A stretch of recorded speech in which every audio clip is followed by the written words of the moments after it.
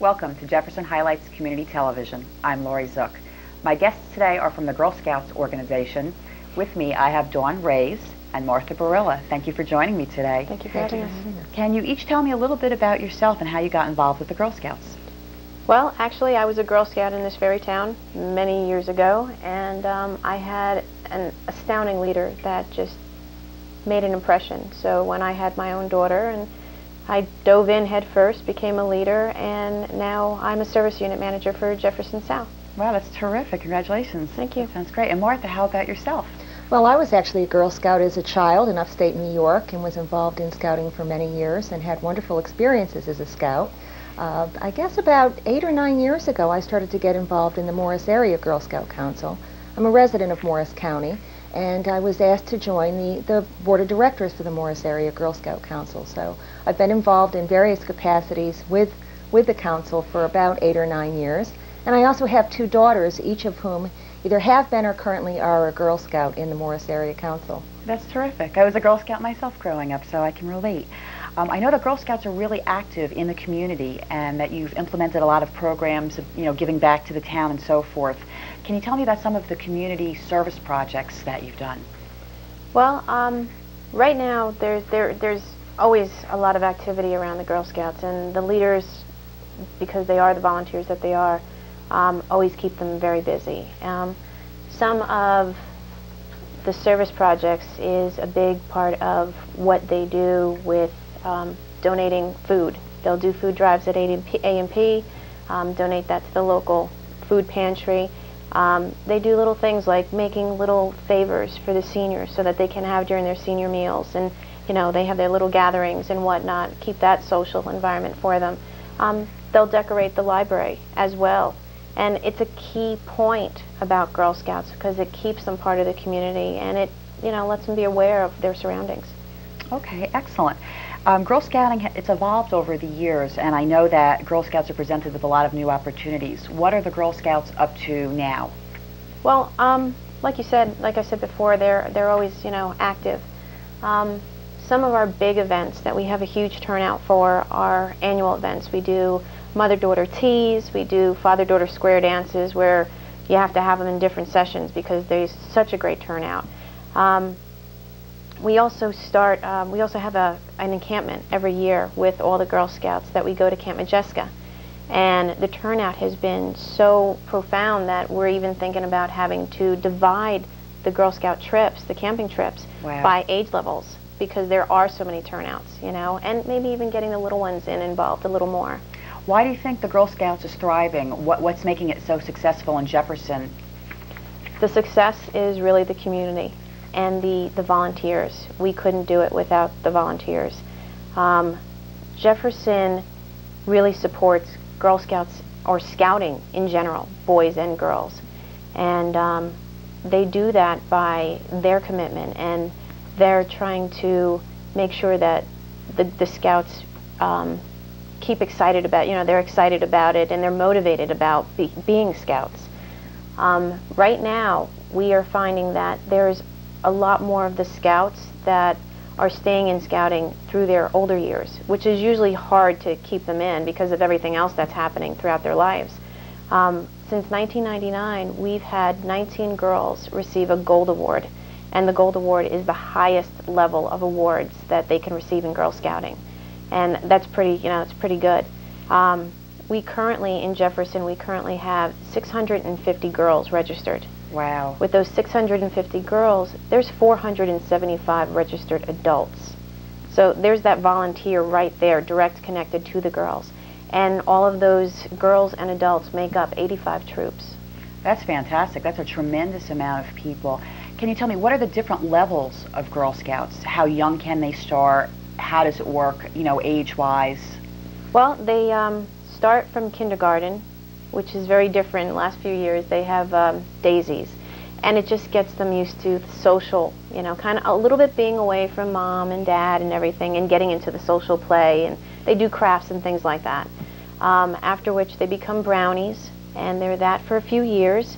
From brownies, they go to juniors, and I always mess the other levels up. It's senior and cadets. And I always mess up the which way they go. Okay.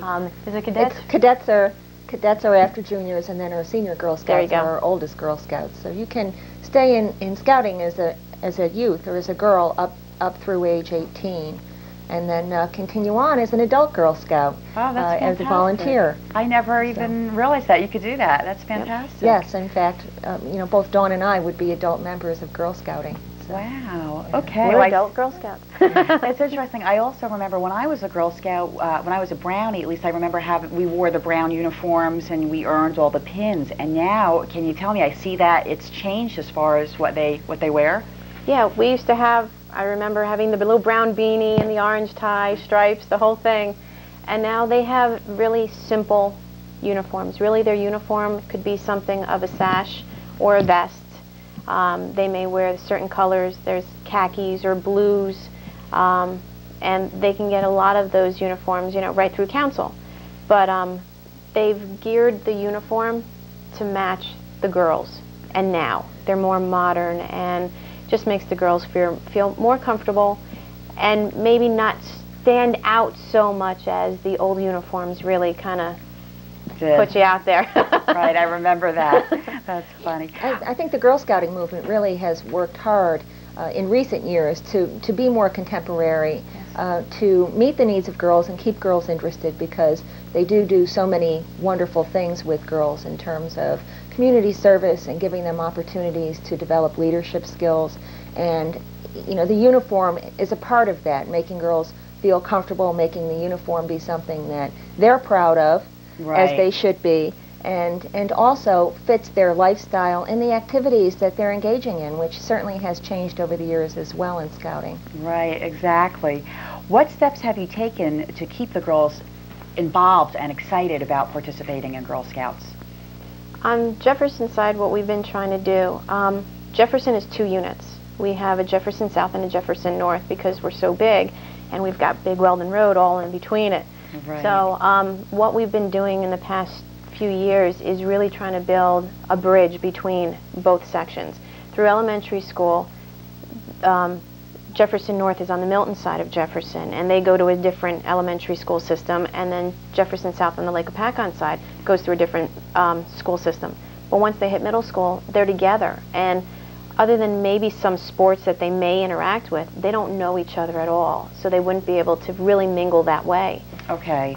So we're trying to do things such as we did a seed ball project, and that was to beautify forgotten places, and we actually did it in Camp Jefferson, where we tried to do it around the lake. They had a ball doing that. The older girls got involved by learning how to make the seed balls, and then teaching the younger ones how to do it and getting all dirty and whatnot. And then we got together and we did both sides, and we did the disbursement, where you actually throw the seed balls out. We start every year with a campfire at Camp Jefferson, and the older girls lead in songs, and you know, the younger ones are like very attentive to the older ones. They want to be the older ones, and the older ones like it because they feel that somebody's looking up to them, you know, and girls like that, you know. I think everybody does. Right. So we do that, and we have the marshmallow toasting and s'mores, and can't have a campfire without s'mores. So, and then at the end we do a jamboree. So we always get a great turnout with them. Correct. I think our adult volunteers in Jefferson deserve an awful lot of credit for developing these activities that can be done together between the 2 service units, the Jefferson North and Jefferson South, because it is a good way to develop leadership and to develop community between two different sections of Jefferson Township that really have not had a lot of involvement, but will as these girls go into higher levels of schooling and will come together. So it's a wonderful opportunity that they've created for these girls to meet and work alongside each other outside of being, thrown together when they start going to a combined school district. It's just a great thing that they've done here, our adult volunteers. It sounds like it. And Girl Scouts have been around for about 80 years, so something must be right in order for it to just keep getting bigger and better. Yes, this council has been around for about 80 years, and Girl Scouting slightly longer than that. So we have a very long and proud history in the Morris area. And I understand there's a program for the older girls. We were talking before. Is that the cadets? That would be cadets and seniors. You're probably thinking about our Studio 2B program. Yes. And Studio 2B is a program initiative that has been developed by our national organization and has been rolled out in Morris Area Girl Scout Council over the last couple of years.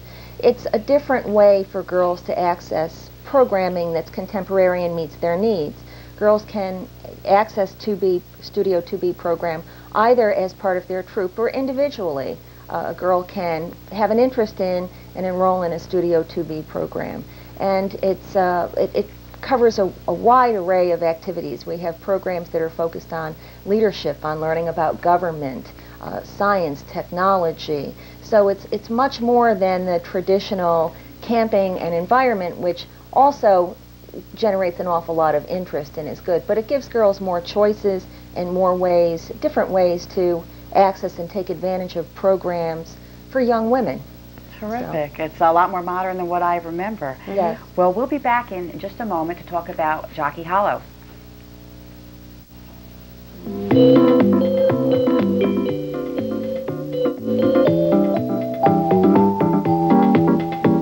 Help keep the light shining and the heritage alive. Support the National Lighthouse Museum as a member, a donor, or a corporate sponsor.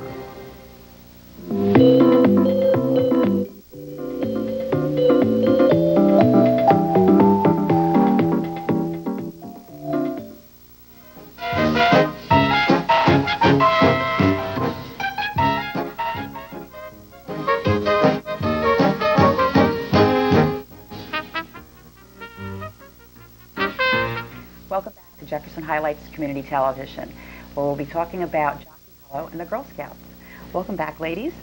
Thank you. Maybe you can tell me a bit about Jockey Hollow and the Girl Scouts. How are they connected? Well, the Morris Area Girl Scout Council owns and operates a camp out at Jockey Hollow. It's just across the way. It's in Mendham Township, and part of our land is also in Harding Township. We have about 212 acres out there. We've had that camp operating for about 70 years now. It's a beautiful, beautiful location. It's just across the road from the Morristown National Historical Park. And we've been running camps and also some outdoor program activities for many, many years there. Okay, can you tell me, I know that you're going to do some type of improvements there?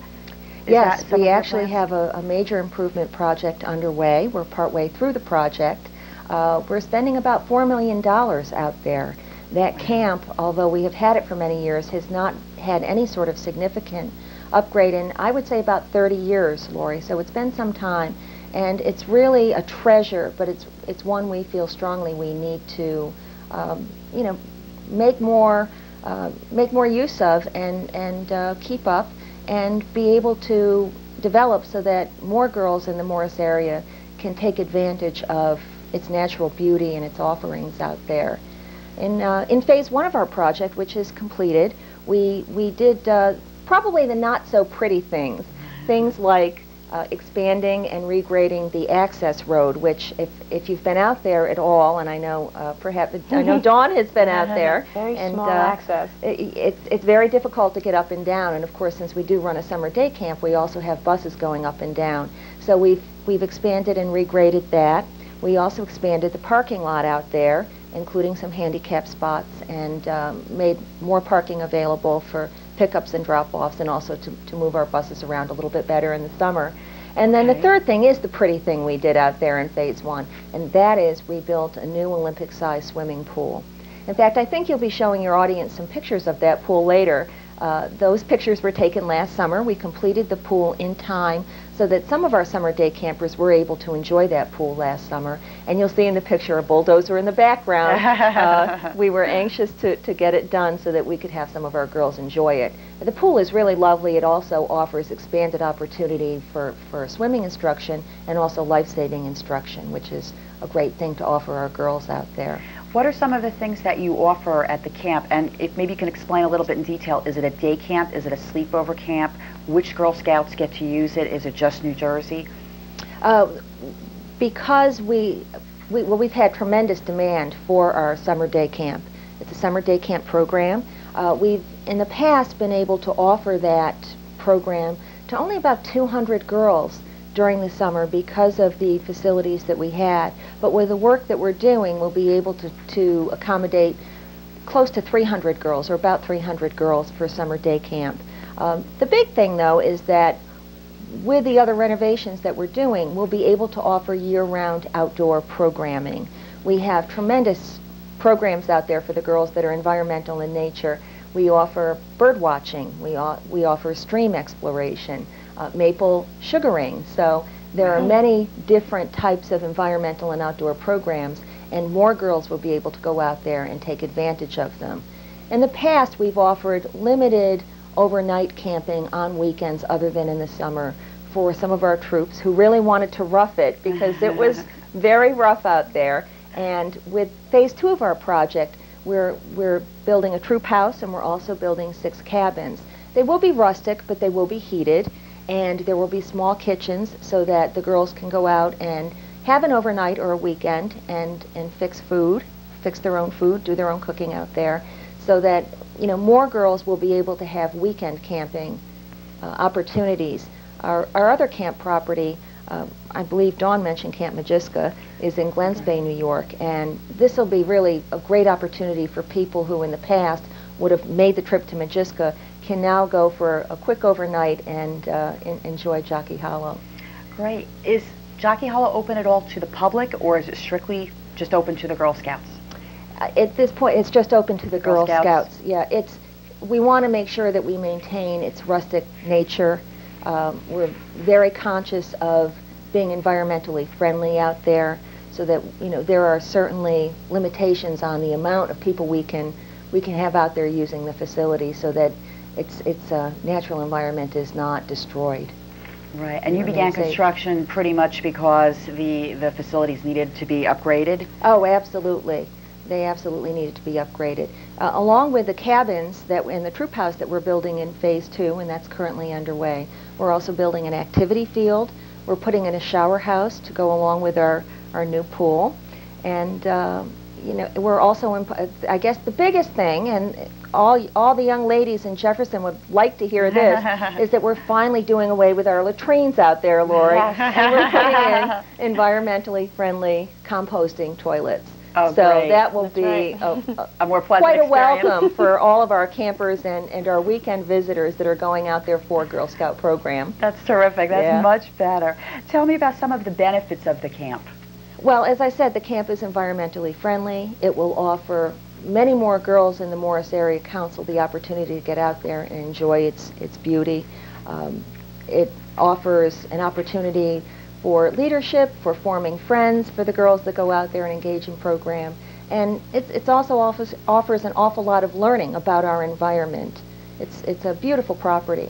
I think you'll also see some pictures of some of the girls enjoying the camp and enjoying streaming. I believe we have a shot of a girl enjoying one of the stream explorations. Okay.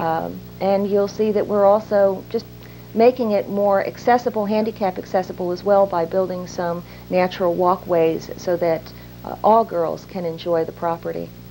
Terrific. How can the community help you? Well, there are many ways we can help. As I said, it's a major undertaking, and $4 million is a pretty hefty goal, and we are underway with that. But everybody can help in some way. One of the programs that we've initiated that involves the whole community is a recycling program. And I know that our girls in Jefferson Township are also participating in that. If you have used cell phones, if you have inkjet cartridges or laser printer cartridges. The Girl Scouts would love to have them, and they'll be able to turn them in. They will recycle those and raise anywhere between $1 and $1.30 per phone or per cartridge. So that's a way that our girls are helping to rally the community to raise money for us to help with this program. We also have a significant event coming up in May. It'll be our 6th annual 1,000 woman hike. Wow. We've done this for a number of years, and the concept of the hike is to really rally women, although men are also invited and do attend. It's to really rally adult women to support the Girl Scouting movement.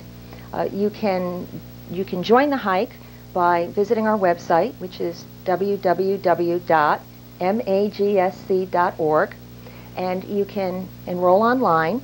You may join as part of a team, or you may join on your own and come as an individual. There's a $25 participation fee and donation to the camp project associated with the hike, and you can come and walk through. We step off from the grounds of Villa Walsh on May 21st, about 9:45 in the morning.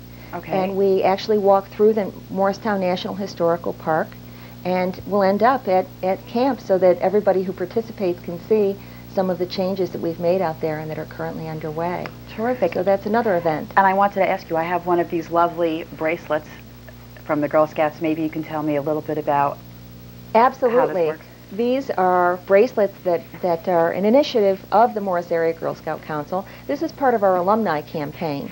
We're actually trying to reach out to any women in the Morris County area who at one time may have been a Girl Scout. We'd like to hear from them. We'd like to start to communicate with them and have them share their experiences as a Girl Scout and the benefits they received from it, their opportunities for volunteer, or really just to network. And so this is our alumni campaign.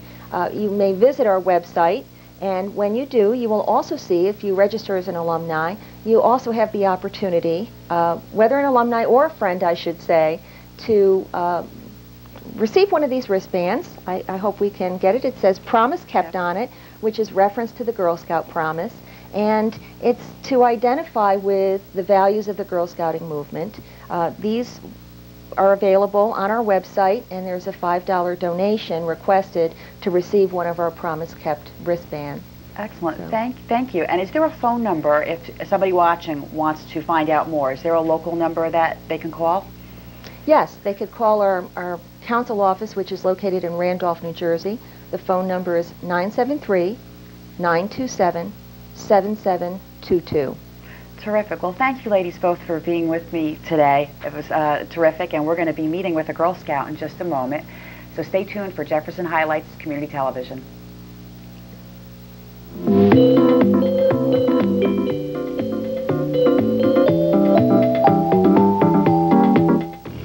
What's my game plan? To use what I was born with, which is why I don't use steroids. Steroids can damage you. Steroids aren't part of my game plan. How about you?